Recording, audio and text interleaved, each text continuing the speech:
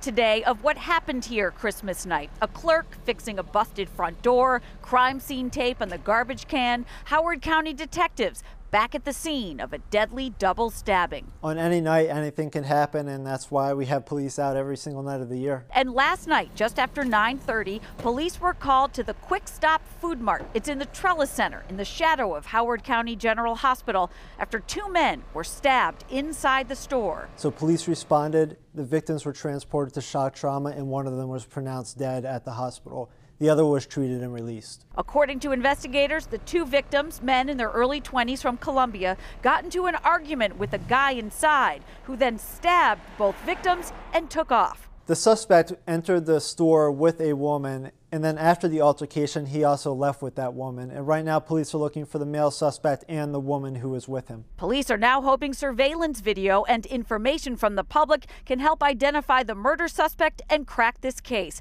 Howard County Police offering a reward of up to $5,000 for help identifying the murder suspect and the woman he was with, releasing surveillance video of the two and a vehicle of interest. Video captured outside and inside the convenience store.